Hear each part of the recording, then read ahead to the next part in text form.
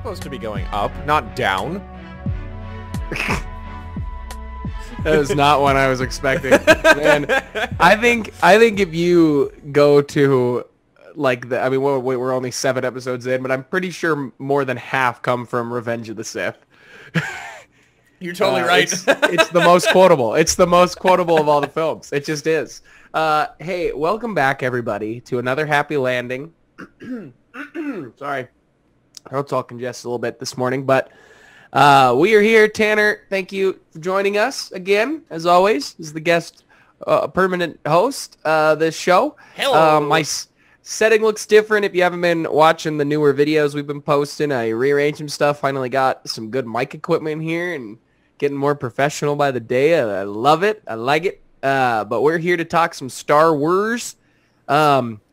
Before we get too far into it, thank you to the Movie Meal patrons, Steve, Kimberly, and Karen, for being top patrons who are supporting the show. You guys rock. And then please go get some of our Movie Meals merch.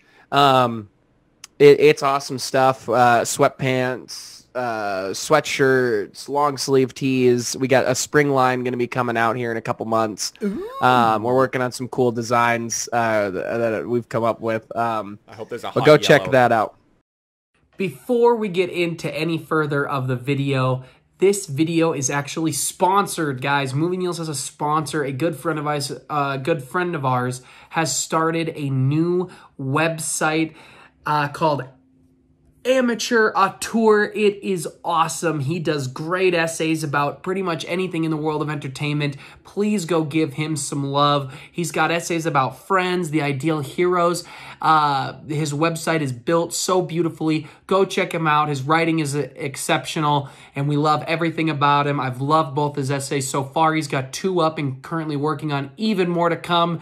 So Movie Meals, please go check out Amateur Auteur. You can follow them on Twitter as well. Everything will be linked down in the description. Go check it out. Oh, there's a couple yellow shirts. Nice. So we're going to get into it here in the first order of business. First order of business. Star Wars pod. We're going to start with the High Republic kind of after show they do. Yes. On the official Star Wars YouTube channel, which if you are watching this and you are not subscribed to that, you make no sense to me. But I'll lead this one off. So we finished the novel last week. We touched on it. If you're curious of our thoughts on the High Republic novel, go check that out on last week's episode. For this after show, I really dug it. They start off with giving you a little timeline of canon, which is always helpful in the Star Wars universe. They end up bringing on some of the authors, or 2 of the authors. Charles Soule, who wrote the High Republic novel we just read, Light of the Jedi, and then I apologize, I'm blanking on the woman's name, who wrote the young adult novel for that High Republic book. But they intertwine, they meet as well as one of the head storyteller producers who's in charge of making sure everything gets together all right. And they just kind of touched on some of the characters, why they came up with some of the things they did. Claudia Gray. Where they got Claudia Gray. I don't think it was Claudia Gray. You're looking at the wrong one. We sure about that one? Because that was... Yeah. She wrote the book Into the Dark, which is one of the young adult novels that she does. And it's the other one. It's the younger novel one. The kids novel one is. Excuse me. Oh, got it. Because it follows one of the Padawans that is in Light of the Jedi, and part of their trials. Oh, okay, interesting. Man, I remember I ended up sending you that little flowchart talking about all the characters across all the canon in the different books. I don't know about you, but I found that so incredibly useful. Anyone that might be listening to any of those books or so on, I highly recommend that you just try to look up. I just went into Google and looked up Light of the Jedi characters, and then it was the first or second one. There's a flowchart of every single character, what they're doing, what their timeline is. It's very, very, very helpful. Yeah. And they just talked a little bit about the collaborative effort. I like that they showed some scenes of all of the writers in a writer's room discussing characters, and they talked about how normally on a book you're isolated while you write, and in this it's very different because you need to do all that. Absolutely. It is Justina Ireland who Ireland. wrote Star Wars: The High Republic: A Test of Courage, which is the like children's novel, which I want to get for my classroom because I'm always looking for ways to diversify our reading materials. Which I haven't read yet, but I am going to read it because I want to get it for my classroom and read it to the kids because I teach little children. And then Claudia Gray has the Into the Dark novel, which just came out this year. But I don't believe it's on audio yet, is it? No, that one I don't think, I don't believe that one hits audio until Like June or something? June or something. Wait, that one actually might be on audio in the next, I think it hits February sometime. Oh, okay. July was when the book 2, the sequel. The sequel Okay. to Light of the Jedi will be coming out. By Charles Soule. Okay, so yeah, Claudia Gray's Into the Dark. She wasn't on this. I've seen her in some old YouTube podcasts I used to watch that aren't around anymore. She was a guest on a couple Star Wars podcasts, and I really like her. Obviously, Lost Stars is still my favorite novel I've read. So Lost Stars I don't own. My brother owns it, but unless I stole it. Did I steal it? I didn't steal it. But I want to own it, even though I probably won't reread it for a good long time physically, but I love the novel so much. But yeah, the after show was really cool. It ended with some kind of, they're doing like little skits and whatnot, or like little kind of like the Game of Thrones, that YouTube series, The History of Game of Thrones. I know you mentioned it. It's kind of like that. The histories and lores of Game of Thrones. Yeah, it's pretty fun as they've got these little animatics that they bring to the show. Yeah, that's basically what Star Wars is doing. They're doing like little small clips of a lot of these characters. Sorry, I didn't mean to cut you off. Go ahead. Oh no, you're all good. It's just it's a fun thing that they bring to it that really kind of sometimes puts a face to a Jedi. I know that sometimes it's weird when it comes to reading books that you hear the character's description. Or, sorry, in our case, the audio, you hear the character's description, or you read the character's description, and then you get this image in your head of what that character, of what this character looked like. And some people prefer to keep it that way, but personally, when they actually were able to do these beautiful little animatics and show them, oh man, there's something that I really enjoy when you get a beautiful artist rendition, and then you can see that person and be like, yes, that is exactly who I imagined. Yeah, I agree, and it's a nice little after show. It kind of, it doesn't help bring guidance to the novel at all, but it gives a little insight to it, and it's just kind of cool to see that, I think. Honestly, it's a great intro, like top-down view of the beginning of the High Republic. If anyone is looking or interested, like remotely interested to get into it, I think that would actually be the starting point. I would agree. Just because it really, what's the word that I'm looking for? It really kind of it gives you the slight taste of this. If this is a Star Wars story that you are interested in, and I would hope that if you're watching us again, like Al said, that you would actually be somewhat interested in watching it because it's good. You should go read it. But yeah. Yeah, it's a nice little show. So if you are a fan of the novels, it doesn't really spoil anything. It just kind of gives a synopsis. And the stuff they talk about with the Starlight Beacon, I really liked. And you get a little insight into how authors write. And Justine talked about how, when you write, I can't remember the phrase because I'm not a writer, but she talked about a term that is used for an object in storytelling. And this object kind of becomes like the big focus of your story. MacGuffin? No, it wasn't that. It was a word I've never heard before because I'm not smart enough to write a novel. But good thing you're I liked pretty. it. Yeah, well, I don't know about. You're with the wrong guy. You need to be with Kyle. Kyle's the pretty one, and I'm the loose cannon. But it's always been here, Tanner. By the way, audience, if I'm looking over here a lot, it's because this is where Tanner is for me, even though he'll be next to me over here or something. But anyway, yeah, she talks about the Starlight Beacon being that kind of object in this story, and it made me like the novel a little bit more. It made me really, it's always nice to get a face to the people who are writing these novels too. Right. And it see them as people and the fans of Star Wars that they are, which was just really cool. But do you have anything else on the little after show? Or honestly, I think my just talking about my favorite part was definitely the kind of the round table as they discuss a little bit more of the Nihil and what the setting of it as they I think the one that really stuck with me of this being the golden age or the renaissance of the Jedi, because everything being taken away, this is the hopeful point in time of the Jedi. But I like we talked about before, I'm really hoping that we get to go down.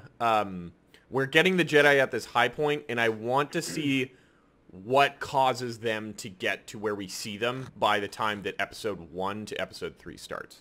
Because I don't know about you, like my interpretation, they're very different. They're very different from when they were in like, let's say end of Revenge of the Sith. They're very different now than they were then. I don't know. Yeah. I don't know if you agree with that. I would agree. Yeah. No, I would agree. And I think they're a little drunk on their power, it feels like. Right. And some of the Jedi in the novel understand that, and some don't. But I really like it. I thought the novel was a really good novel. I really liked the after show. I really liked, because I had an idea of what the Nihil looked like, but they showed art from some of the comics that the Nihil are in, and I was instantly like, oh, I like that way better than my thought. Like, that's awesome. Right. And I ended up really liking the designs they showed on that show. So if you're a fan, go check it out. It's on Star Wars YouTube official channel. And the host, whose name I'm also forgetting because I'm horrible, who's the one who was, being attacked by the horrible people of the world, did an incredible job. I was curious to see what kind of job she would do after everything that happened, and she is absolutely fantastic. I thought she was funny. For 20 minutes to put in that much humor while also asking serious questions shows you're a really strong reporter. And just good at what you do. And she is very good at what she does, and I'm glad that she's the one we get to go on this journey with, kind of diving into the High Republic. Absolutely. So with that being said, let's switch over to something that is never controversial. I did actually. Speaking of books, before we leave that, I know that we've been talking back and forth as you were finishing up the Aftermath books. Well. Sorry, I have about 2 hours left of the Aftermath novel, yeah? Of book 1, right? Yes. Okay. I have that one behind me. And I was actually, I remember us chatting about this, and then thought, oh man, what we should actually do a small little segment on the show. I was really curious as to what some of your thoughts are on Aftermath. So I read Aftermath when it first came out, but I'll just be transparent with you here, Movie Meals, another Happy Landing fans. I'm just not a strong reader. I never have been. I have a hard time with physical reading. That's where Audible has become a saving grace for myself. And so a lot of the times I have trouble remembering a lot of the things I read because I'm ADHD and it's hard to focus. But I remember reading it and being like, that was okay. And then I decided to re-listen to it. So I had a bunch of saved up credits on Audible, and I grabbed it and decided to give it another shot because I was curious of that timeline. And I feel about the same that I remember. It's okay. The narrator's the same guy who does the High Republic, and he's really good. And I like the characters. You get some stuff with Wedge and Han, which is pretty cool, but for the most part, it's just kind of an okay read to me. And I want to finish the trilogy eventually, but it's just a little drier for me than other novels where, no, I don't necessarily need Jedi, because I think Lost Stars proved that, because Lost Stars isn't about Jedi and it's not about characters I know. But this one just even has characters I know, and I just still don't love it. I just think it's kind of the weaker books. It's part of a story I just am not as interested in. I wonder if it'll get better with the sequel novels. I've heard they're all about the same, but yeah, I have about 2 hours left. I've liked the second half a little more than the first half, which I think is because they're building up to a cliffhanger is what it feels like is coming. So, but yeah, it's been a good read. Something I'm wildly curious about with that series is, did you get the feeling while you're reading this that they had an overarching idea or plan as they moved into the sequels, or do you feel as though that this was way more of like, we just gotta, like, let's get a fun story that we know we have to throw some interconnectivity between episode 6 and episode 7? I haven't read any of the sequel stuff yet. I think there's 3 books.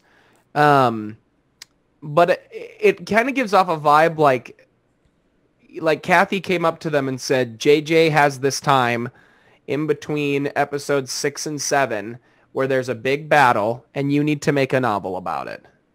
And that's what it just kind of feels like happened. And the novel's fine. And I think, I can't remember who wrote it. But I think that writer is a good writer. It just is drier to me. It's just not as entertaining. I don't find the moments necessarily as hard hitting as I did in Light of the Jedi or Catalyst or Lost Stars. So I just think it's kind of an okay novel. I for a full through line, I need to get to the other books, I think, before at least get halfway probably through the next novel to find that out. Okay. Yeah, because I mean, if there is one thing that I will say about what they're doing with Light of the Jedi, I really get this sense and feeling that from the moment that they sat down in that room to discuss what they were doing with this time period and what they're doing with this whole combined mediums and universe, is they really feel like they have a plan from beginning to end. They know where they want to go from point A to point B. Go ahead, sorry. Unfortunately, the sequel trilogy, I just never really felt like it felt more like, all right, we're winging it, and we're just going to slap people in here to make good movies, and then we'll go with that. And unfortunately, it tends to suffer from that, which I think will lead us in rather nicely to... I want to say something about that real quick, though. You are correct. It does lead in very nicely, but I do want to say something about it. I think Kathy, and I think these novels are kind of like that, where she kind of did the George Lucas thing, where it was like, yeah, you can put my name on it and call it Star Wars, and I'll publish it. Like, I think she just started like that, and I think The Last Jedi had such a reaction that for these later novels, she realized she can't do that. They have to collaborate, and I think that's what's changed. Because when they show the collaboration, and they show some footage of it in the show about the High Republic, it's all of them at, in a writer's room with a big whiteboard saying, where can we put this character at this time and whatnot. And it always takes me back to, and I think Kathy has changed her tune, and I think Jon Favreau and Dave Filoni are a big hand in making that a legit thing. Because if you listen to Sam Witwer's story about Solo, it's insane when he talks about the lightsaber. And I've told it on the podcast. I'm going to tell it again for the audience if you're new. But Sam Witwer tells a story about when he was brought in to voice Darth Maul again, and then Ray Park was brought in to be the character. Spoiler for the end of Solo. It's when Darth Maul shows up as the leader of Crimson Tide. And one of the producers was talking to Sam Witwer and was like, yeah, and then your double-bladed lightsaber is going to fly over. And Sam was like, whoa. Excuse me? He doesn't have the double-bladed lightsaber. And they're like, what do you mean? And he's like you can tell Sam's like, is this guy an idiot? How is this guy doing producing a Star Wars film? And he's like, no, these are your choices. It depends on the time frame and where exactly he lines up. He could have the Inquisitor lightsaber. He could have the dark saber. He could have this. And then they end up going with the Inquisitor lightsaber, I believe. Doesn't he have the Inquisitor lightsaber? You can see it's got the circle that's like half broken on it. Yeah, and And it just shows there was no plan. And we'll get into that more with the Rian Johnson stuff about a plan, which, again, like Tanner said, is a great segue to the news, where we got a little bit of news this week that Rian Johnson's trilogy is reportedly back on. I have it pulled up on IGN, which is, out of all of the websites that I was scrolling through, is the one I think has the most kind of clout. Also very reputable. Yes, IGN does it right. Like, a lot of the sites that were reporting this are like Star Wars Fandom, which is a good site, or Cineblend, which I've seen on YouTube, some of those guys who write for that website. It's just not, it's not a Collider. It's not a Variety or the Hollywood Reporter that's reporting this. So you take it with a grain of salt, but... Could I get you to link? Could I get you to link that to me, actually? Sure. That specific the IGN article? Yes. Yeah. So while I'm doing that, the article basically, this is basically what happened. Rian Johnson was being interviewed by an author named Sarah Wilson.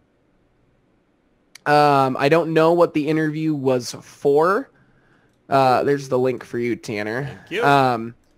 So the filmmaker who directed Star Wars: The Last Jedi, the middle chapter of the Star Wars sequel trilogy, recently sat down for an interview with author Sarah Wilson. I'm going to click that link because I want to know a little bit more about her. Let's see. Sarah Wilson is a best-selling author and writes for USA Today. So she's got some gravitas behind her. I'm not sure what the interview was for, but in their discussion... and then Sarah Wilson tweeted it, said that Rian, the tweet says, "I'm just going to post this now because I can see that I'm going to get a lot of requests. Yes, Rian Johnson's Star Wars trilogy is still on. No dates or timelines because he has other projects going on, but it is happening." And then put in all caps, "That is all I know about it," with 3 kind of grinning emojis. And I think there's a lot of angles to take this. Absolutely. So before I'll jump to your thoughts here in a second, Tanner, but I want to give a little context. So Last Jedi came out in 2017, 2018, 2017, if I'm not mistaken. It was, I think it was the end of 2017, Christmas of 2017. And it was reported right before it came out that Rian Johnson was going to be directing his own Star Wars trilogy. We knew nothing about it, that he was just going to write and direct an entire trilogy of films. And then Kathy kept being asked about it. She kept saying, yes, it's happening. And then eventually she kind of stopped letting people ask. And she didn't necessarily say it wasn't happening, but she kept being like, we have other projects. And when they do like D23 or the Investors Day announcement, they announce Acolyte and all of these cool projects. No Rian Johnson trilogy. You know, they announce High Republic. Kevin Feige's doing something. Taika Waititi's directing the next Star Wars film. Patty Jenkins. Where is Rian Johnson? And everybody still wonder about it. And it's like, you know, it's like you're in denial with a girl you've broken up with, you know? It's like, just say you're not together anymore, Kathy. Like, yeah. Just rip the Band-Aid off. But then this comes out. So, Tanner, what are your thoughts? What's your speculation? First off, as you're kind of going through that and discussing with the D23, because I mean that was way more of an investors meeting more than anything, really kind of to get people excited. The recent one was, but right. But before COVID, they always did their D23, which was basically the same thing. Right.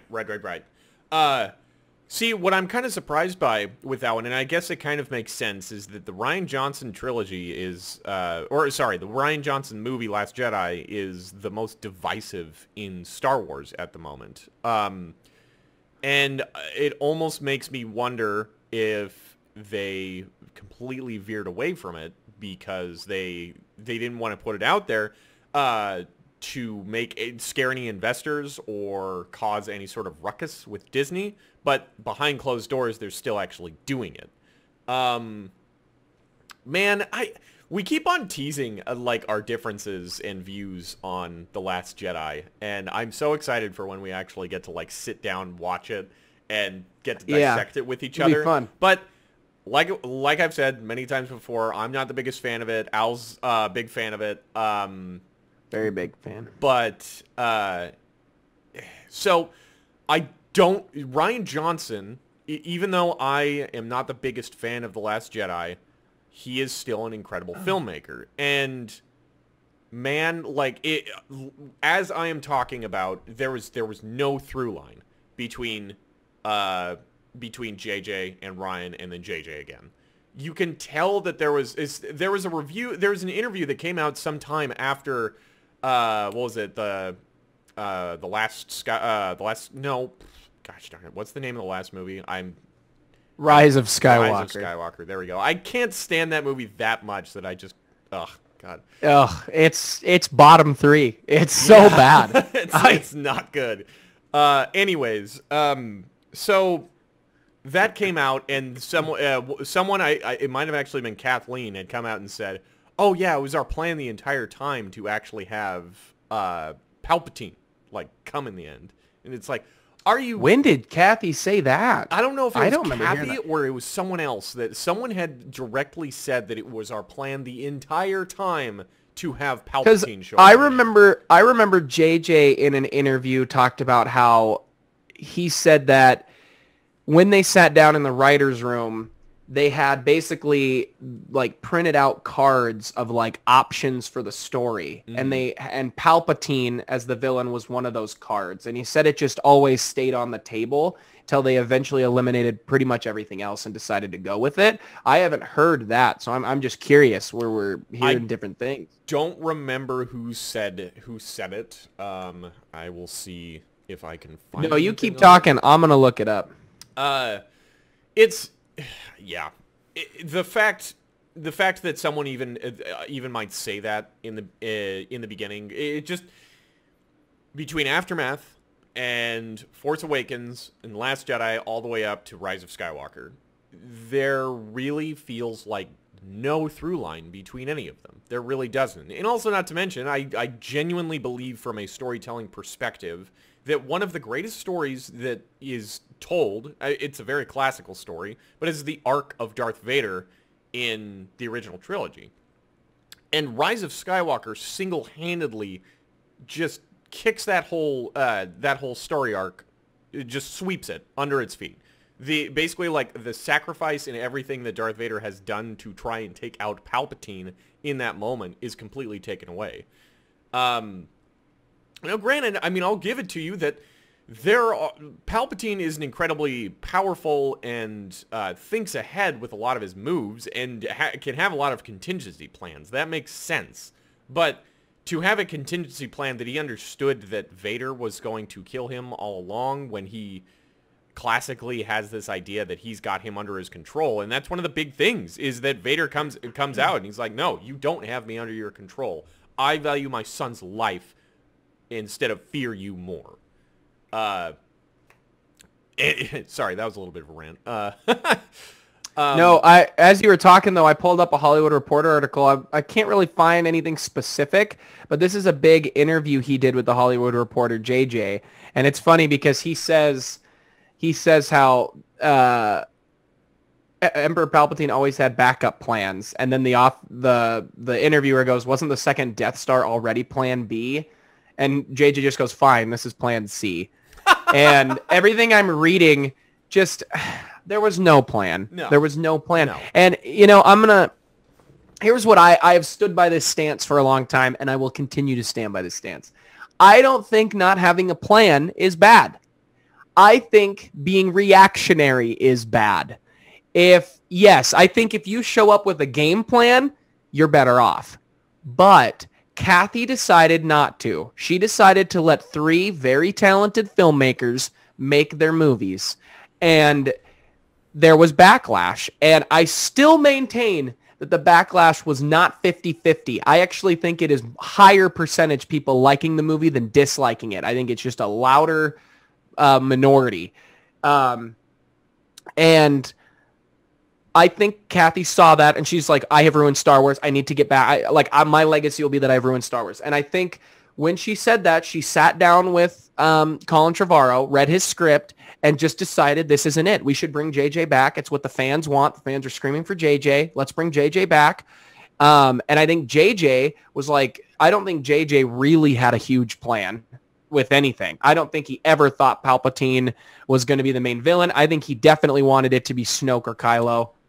hate to Well, say not it, Kylo, hate but to say Snoke. it. Well, I mean, I hate to say it, but JJ also admitted multiple times that he was very excited to do Star Wars, but he was scared. Oh yeah. I mean, who in their right mind doesn't get a hold of the sequels of the main storyline of Star Wars, and you are not scared out of your mind to... And he did a great job in the first one because he was scared. He was cautious. He made sure not to hurt the legacy. He made sure that the story made sense. And JJ is great at asking questions. JJ he's never proven that he can answer questions. He didn't answer his own questions well in Rise of Skywalker. Right. And so to get kind of back on track here, Rian Johnson was told, you can go any direction you want. And there's a very famous scene in the documentary, and he's brought it up multiple times, and so has Mark Hamill, that Mark Hamill said, I fundamentally disagree with where you're taking the character of Luke Skywalker. As the actor, I disagree. I'm okay that an actor disagrees with the writer because actors usually aren't good writers. There's a few exceptions, but usually actors are not writing for a reason because they're not strong storytellers. And Rian Johnson is a strong storyteller. The stuff he has written is excellent. And I think just from a writing standpoint, I think Last Jedi works pretty much very well. I don't think Canto Bight works, but I think he was trying to pay a little homage to the prequels, and Also, one of the most boring space chase scenes that we've seen in Star Wars. We're gonna wait for the enemies. We're gonna wait for to run out of gas. It's boring. It's boring. I don't mind it. But I think that later. when you say we're not gonna have a plan, and then this is the exact same thing that my former head coach of the Philadelphia Eagles, Doug Peterson, did in the last game of the year. He went in and said, "This is what her plan was." No plan. The plan is you three are talented. Make your movies, and whoever is second gets to change it, and whoever's last gets to end it the way they think it should end, because you're all strong storytellers, and that's what Doug P did. He said, we're going to run with this, and then he pulled an audible in the fourth quarter, and it caused a lot of problems, including his job. And JJ was, I defended him when Colin was taken off. I defended JJ's going to fix it. He's going to give fans what he wants with still honoring the story, and he didn't. He didn't honor the story. Ryan, in this clip, talks about how he says it a lot. I will never give the fans something if it will destroy the story. And I very much agree to that. I actually think the trilogy ends up being better if they keep Ryan and he does 2 and 3. I think the story is better if Colin stays and we get the awesome Duel of the Fates script that I really liked. Or JJ has to do all 3. Clearly the biggest mistake was JJ doing 1 and 3 and somebody else doing 2.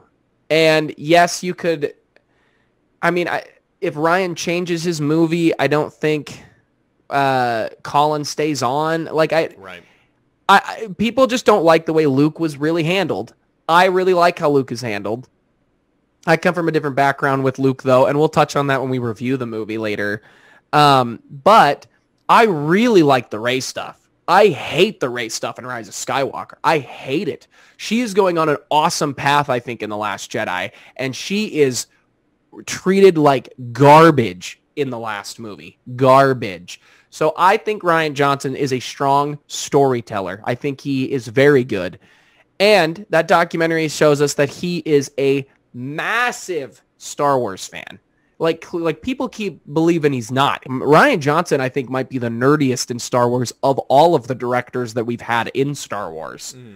I think he is up there above I think he's the nerdiest I think he is as nerdy as Jon Favreau. I think he would get along with those guys swimmingly. I don't know. I think he's that nerdy. I really get the feeling that I'm not sure if anyone actually out-nerds Dave Filoni, but maybe... Well, when you were the hand-picked Padawan to George Lucas, you'll always win the day. You'll win it. He was such a big nerd for Star Wars, and then has now joined the driver's seat. So he kind of turns into the dude of like, no, that's canon. No, I don't care what you say. That's canon. Yeah, because Kathy realized Go ahead. Not that Dave would ever do that, but... Oh, I bet he has. Even in the round table, he kind of says some little comments like that, where he's like, Kathy, quiet. Like, you clearly don't know what you're talking about, girl. So, I'm not gonna get too much into the It's hard not to. Into the Last Jedi discussion and so on, but I do agree with you that Rian Johnson is a great filmmaker. Do I personally feel as though that he handled the series, handled some of our legacy characters or some of the moments in Last Jedi great? No. Are there great storytelling moments that are occurring in that? Yes. But I would love to see him direct a trilogy. I really would. Even though I would too. There's going to be a lot of people that disagree with me with that one. But I genuinely think that if you give him the skeletons of Star Wars, and he doesn't have to tell a story in the Skywalker saga, that he could make something genuinely incredible. He really, really could. But I want him to stay away from the legacy, from just anything to do with the current timeline that we're at. I want to give him a blank canvas to do whatever he wants to do and tell a story of wherever he wants to tell it in the galaxy. Yeah, I completely agree. Love that. I completely agree. It's, I mean, whether you love or hate Last Jedi, I just because some people are going to love the way that he handles the legacy characters, some people are gonna poo-poo it and say that that's not good. And if he had gone the other way, then I mean, most likely there was going to be people saying, really, this just feels more like fan service more than anything, or while other people are saying, no, this is exactly what I wanted. You're not going to be able to exactly please everybody. Yeah, you never will. And they tried with Rise of Skywalker and failed miserably. Rise of Skywalker might be my least favorite. I like half the time I think I've convinced myself that I hate that one the most. Like I put a Phantom Menace and Attack of the Clones over it. I sometimes sit there and think I do, and the rewatch will help me decide that permanently. The rewatch will definitely help me decide that, because I think Attack of the Clones might be a little bit lower. Maybe. Yeah, but I have the nostalgia. I didn't have the nostalgia for Rise of Skywalker. What kind of what is a time period that you would love to see him, like a story that either a trilogy that you would like to see him, and what time period?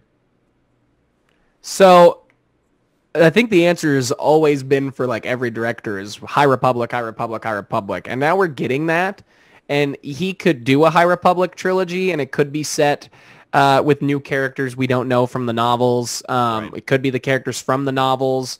I think High Republic would be good. I think if he went to the armies of Sith and Jedi, I think he could do a Revan story, I think, almost better than anybody. Because I think he's very good when you watch his episode of Breaking Bad that he directed, or when you watch Looper, he's very good at, or Knives Out, very good at handling distinct characters. And Revan is such a distinct character who has such an interesting arc that it'd be cool to see him take on Revan and make Revan his own. Yeah. Then again, that's also dealing with, for a lot of fans, that's dealing with a character they love, and they're going to be turned off by that right away. Right. So it'd also be cool for him to go millions of years or thousands of years in the future from his own movie.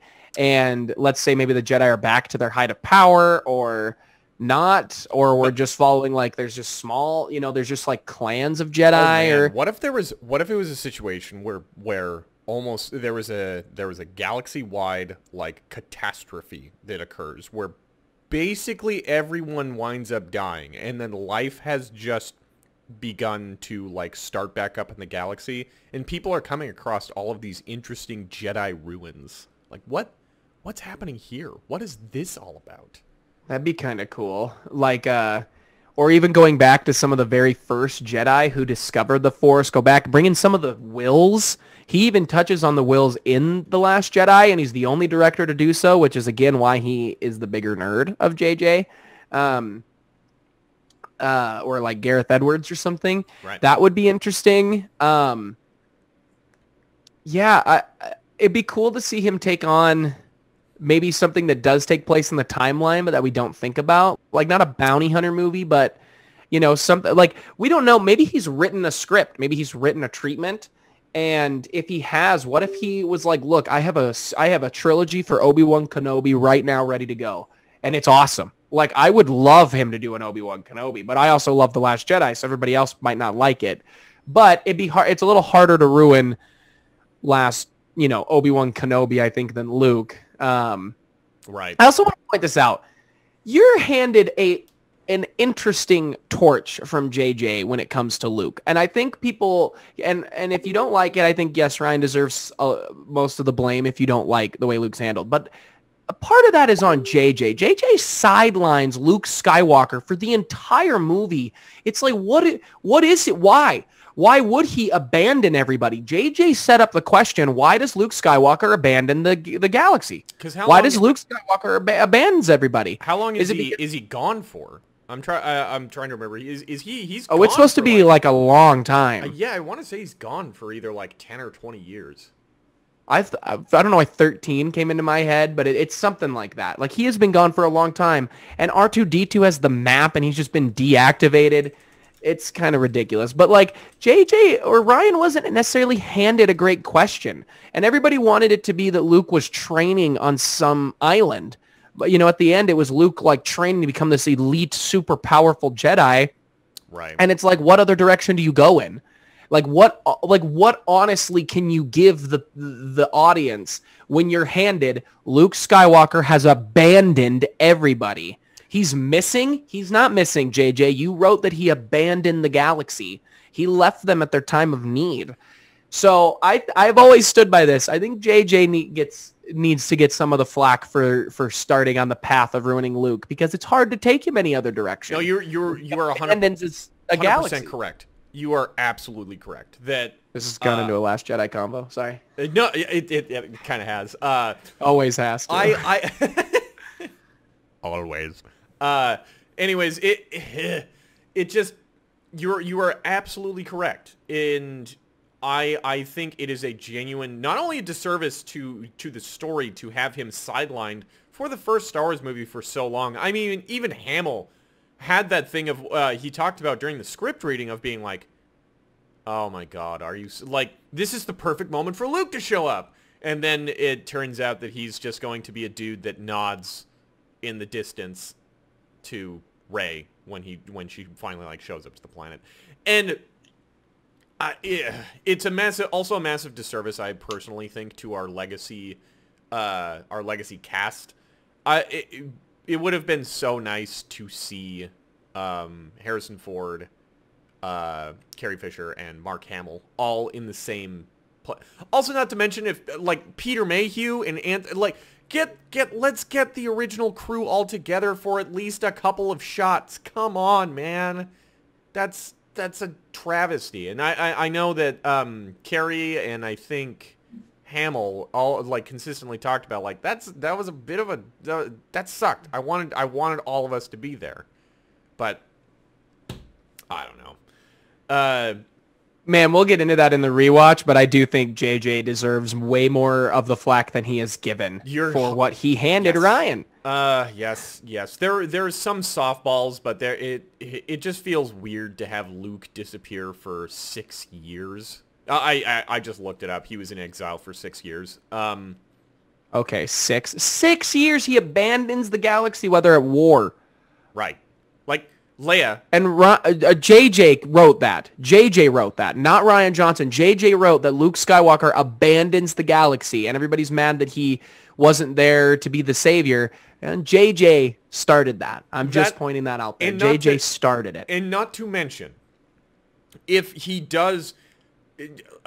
how much does that overshadow our new characters that we're trying to love if he does disappear for 6 years to then become this uber Jedi that's just going to be this absolute monster, and he walks in and just starts mopping the floor with people? You are completely overshadowing Rey and Finn and Poe and all of these fun and they were these fun and interesting characters in the beginning that were handled so poorly. Man, it's It's just whack. But I'm glad we're both on the same page that we both would like to see Rian Johnson still tackle something. And I like that we can disagree on the movie he made, but still understand that. Because I got in this argument with Benioff and Weiss all the time with Game of Thrones, where people were like, I never want to see them direct anything ever again or write anything ever again. It's like, you're an idiot. You are an idiot. Because these guys are talented guys. Yes, they messed up something very good, and they messed something up at the end when it's supposed to be the most important part. But for you to completely abandon them is insane. Ridley Scott has made some of the greatest movies of all time, and then he went on 10 years of making nothing but turds. And then he made The Martian. You're telling me you don't like The Martian because Ridley, like, you are going to abandon Ridley Scott all of a sudden? It's ridiculous. People need to understand who Rian Johnson is and respect that he is a uber nerd and that he would do a great job with the trilogy. And you can give him anybody. Give him a Padawan and a Master in Revenge of the Sith that we've never heard of in that timeline, and we just follow them. That'd be awesome. So I just pulled up and was looking up some of his filmography, and two of my favorite movies. One of them I know is highly regarded. That actually, two of them are highly regarded that I haven't watched yet, so that's a huge disservice of me. But Knives Out is probably one of the best films I've watched in the past decade. Period. It's so good. It's incredible. And then Looper. I love Looper. Amazing. Love Looper. Even though it's amazing. Even though it's got some time travel and some wibbly wobbly timey wimey stuff going on, it's an incredibly fun romp of a movie. And those just those as examples are some of my favorite movies. So why not give we know this man is talented, so why not give him a fresh slate in the Star Wars universe to do that and create something new and interesting and fun? He directed the most diversive episode of Breaking Bad. We knew he would do something ridiculous and cause drama. Anyway, he's directed 3 episodes: Ozymandias, 51, and Fly. Yeah, The Fly is the one that gets people. Fly. Are you there yet? You have had a weird relationship with Breaking Bad, sir. I'm in the beginning of season 5. I don't remember exactly where it is. You know what? You should know it if you've seen it, but it's an episode that diverts from the storyline. Takes some time to develop character. Yes. It has to do with Walter as he's trying to. Yeah. Nope. I remember it. He's trying to kill the fly.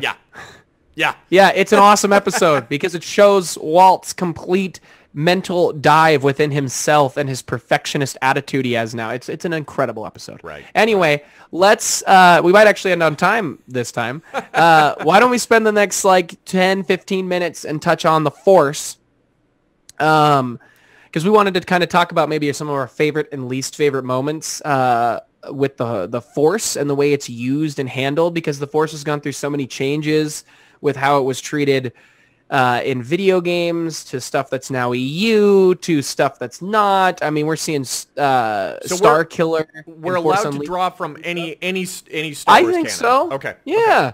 Okay. If it's not canon, then it's something you'd love to see come back, because Star Killer in The Force Unleashed rips stuff out of the sky. He's so strong in the Force, which is where a lot of people got I want Luke to rip a Star Destroyer out in The Last Jedi response, and then they didn't get it and they cried like little babies on Reddit.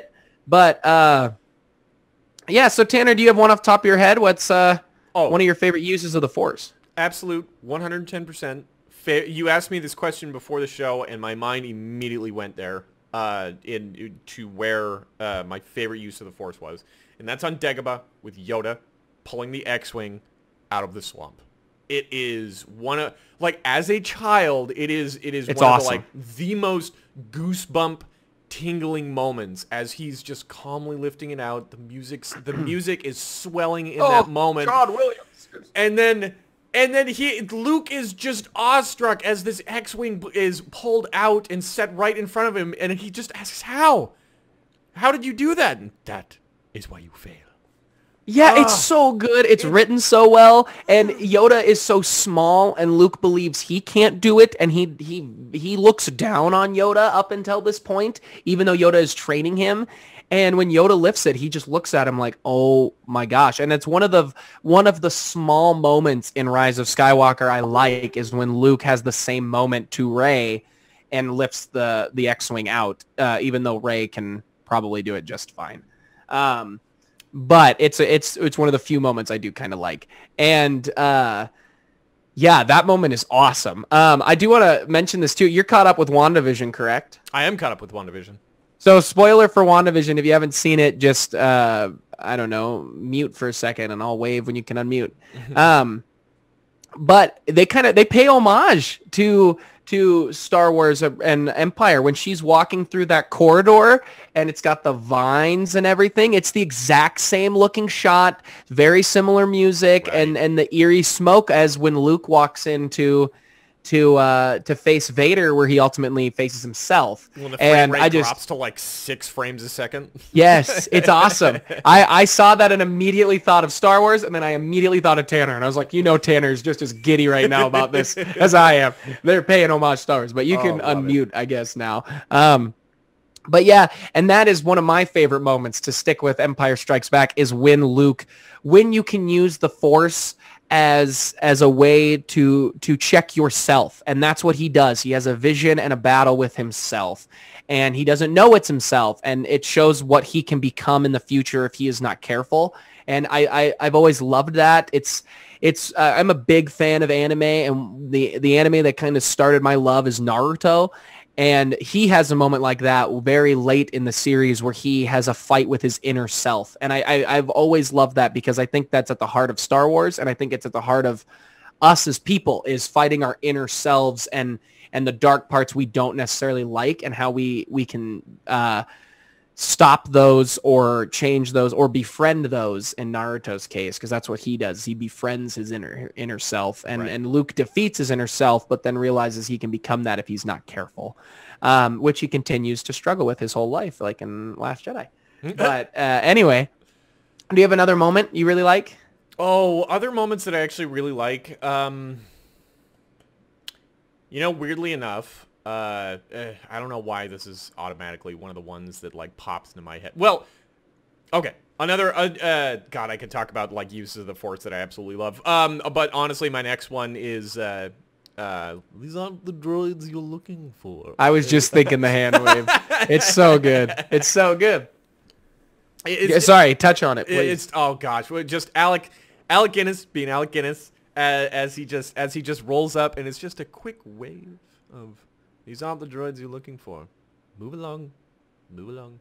And move along. And he starts waving them. He starts waving them on by, and Luke really kind of has this. He's really kind of in that like young farm boy, like, I don't know what's going on here right now. And yeah. It's just one of those fun little powers that the Force has always you've been able to like generate with the Force that I really like. You can control the weak-minded, and it brings up cool moments even in some of the bad movies where you get characters who, like a Phantom Menace has its problems, but when Qui-Gon tries the hand wave, and he's like, no, only money. It's like, okay, there's some cool moments with that the Jedi still have to deal with. They won't. But another moment I really like, and George kind of, when he started doing stuff with the Wills, which are kind of canon, right? They're canon because they're in Rebels. The Wills are in Rebels or talked about. The Wills, if I'm not mistaken, were actually in season 6 of the Clone Wars. When Yoda goes, I believe they're mentioned in Rebels too, because I believe Bendu mentions them. Oh, I am the. And that's the Bendu and the Wills. The Wills, where the Force guides you into the direction you're destined to be in, but you still are able to make your decisions off of your own free will. Is just it's on the nose, George, with giving the characters the names, the Wills. But I love it. And I love the Bendu, and I love this balance where it's like, no, in life, you do choose where you're going. And that is what the Force is. It takes you in that direction, but you have the power to change it. Right. And it goes along with the Empire Strikes Back scene. But that's what I love. When the Bendu shows up, and I can't wait to rewatch the show because I love the Bendu, and I love Kanan's arc with the Bendu. It's just so good where it's like, I'm not light nor dark. I'm just part of the Force. And it's a cool moment. The Force isn't necessarily good versus evil all the time. It is peace, and it is inner peace within yourself. And Kanan honestly winds up being one of the best Jedi. That's like, he is one of the best characters. Yeah. He is. Yeah. He just is. It's awesome. I love Kanan. If I'm going to talk Shout out about to Freddie Prinze, one of my, I've got a couple other like good moments as well. But one of my least favorite, and this I know that people are not going to like me for this hot take, but one of my least favorite actually uses of the Force is almost the entirety of the Force Unleashed. Wow. You think it's just too OP? It's dude. We like. Don't get me wrong. I want to have moments of the Force that are like really strong. But when you have a character that is doing just these absolutely absurd things with the Force consistently, it really makes the Force lose its magic in my mind.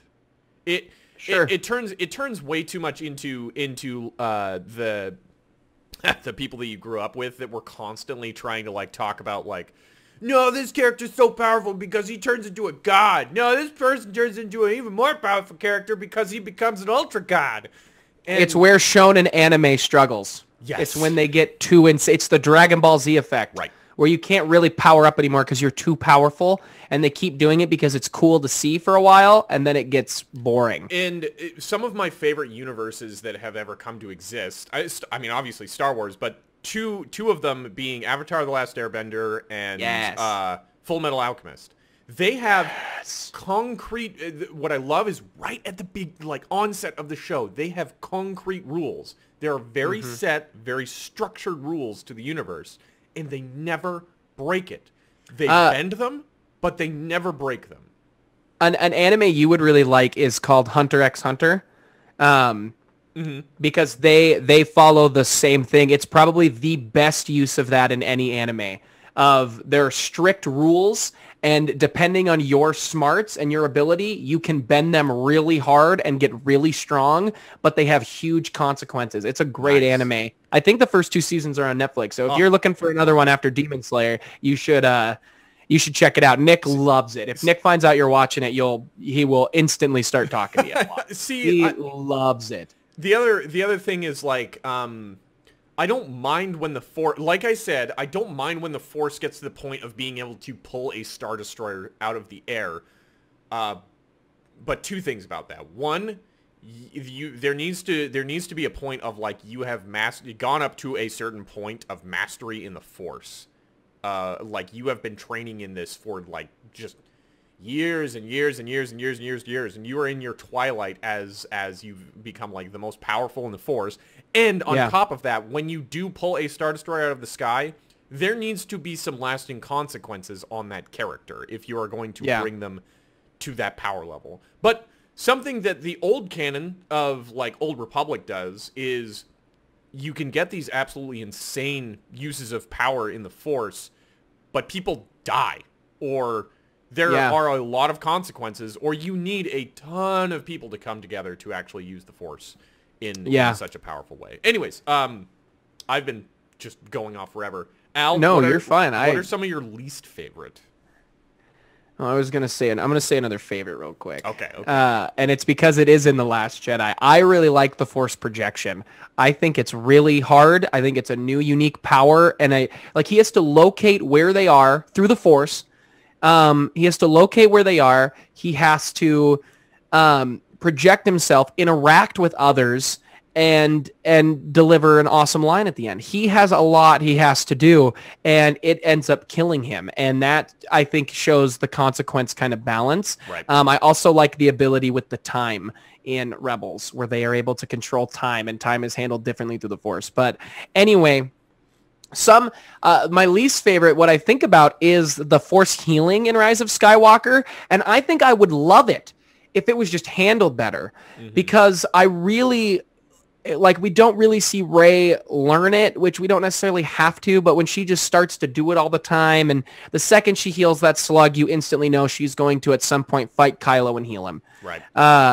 And I just wish it was used better. It's definitely something JJ took from Colin Trevorrow's script, and I think it's the way it's written, I like more in Colin's script. So it's a power I wish. I wish we saw used better. I got a question for you specifically with that one. It's not the problem that you have with Force healing as it is, but just the way it's used. The way it's used. Okay. Yeah. Because I mean, Force healing has classically been a thing. Again, extended canon, that Force healing has existed before. And I've liked it in other spots. Got it.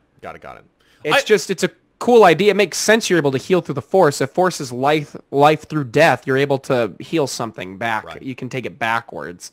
And I like that. But what were your thoughts on being able to between like the connection that Kylo and Rey have to where they are actually able to like I love it. Same. I really actually love that. Like one of the few moments of Rise of Skywalker I like. Yeah, oh man, there's not very many big moments, but like especially the moment when he like reaches back behind him and he's like.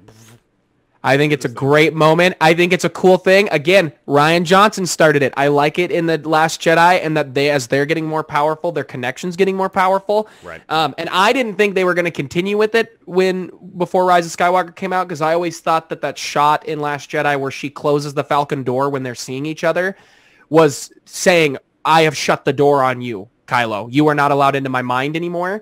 And I always thought that was a cool I know who I am now moment, and it wasn't. But JJ still ended up giving me one thing I did really like, because I like that fight scene where they're getting so strong with their connection that they're damaging things around them even though they're not there. And it's a take on the projection that Luke does. And that is something an apprentice would do. An apprentice would see a master do something and then make it their own, because that's what they do when they think it's interesting and it's unique and it's cool. And I like that. I like that moment quite a bit. I had another positive. What is it? One of, again, another incredible Force arc, to be honest, when they visit, I'm totally forgetting the name of the planet that they visit, but it's the father, the son, and the daughter that they visit in Clone Wars. That whole arc that they have. I love that arc. It is such a good arc and amazing use of the Force. And also, not to mention, I mean, just the subtle hints and connections that we get to the main trilogy, especially like surrounding Anakin and what he will do and what he will become. Oh man, what a great one. I have a love-hate relationship with the stopping of blaster bolts, because George never has it be super intense, but Kylo does it super intense where he freezes an entire blaster bolt, which makes it look way bigger than you think that these lasers are. And the only reason I have a love-hate relationship is because I really like it. But when the Kylo thing first came out, a friend of ours fought me on how Kylo's more stronger than Darth Vader because of that one moment, and I lost it. I could not handle him at all. That's insane. So I have a love-hate relationship with it now because of it. But he literally has the line in the movie is like, I will become as strong as you, grandfather. And JJ also messed up his own questions with the whole Vader stuff. I just can't believe how bad Rise of Skywalker is. Kylo is a Vader fanboy. He is. You cannot have a fanboy of Vader with him being more powerful. Yeah. He's just not. Anyway. Well, I think this is a good place to wrap the show up. For next week, we should hopefully have started our new novel. And I think unless some big news breaks, I think next week, Tanner, will be the trivia battle. We're going to do a Star Wars trivia battle between the two of us before we get into before we get into our rewatch, we were talking about maybe at one point doing a trivia battle after it, and then we were like, man, we should do one before and after and see if our knowledge gets better. Grows. Yeah. So that's the plan. But hey, again, thank you guys to our patrons. You guys are awesome. Thank you for checking us out. Go check out all the other great stuff on Movie Meals. Go get some of the merch, all linked in the description. Yeah. Anything, Tanner, you want to send off here?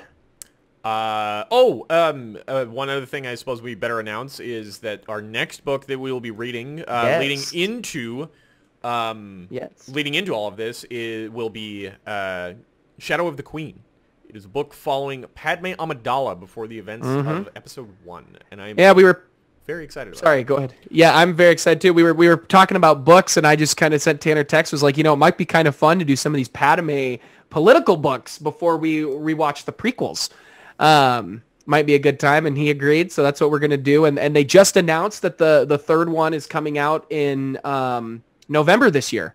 The final book in that trilogy of Padme is coming out in November. Nice, very nice. So it'll be nice to get ahead on that, and then we can just get the book when it comes out and read it. The other thing that I was totally spacing out about is that next episode we should discuss other books of either extended canon, current canon, and so on that we would like to discuss and so on. We will. All right. Well, for another happy landing, we had one, I guess. I'm not so bad with these outros. Thank you guys for watching. See you next time. Bye-bye.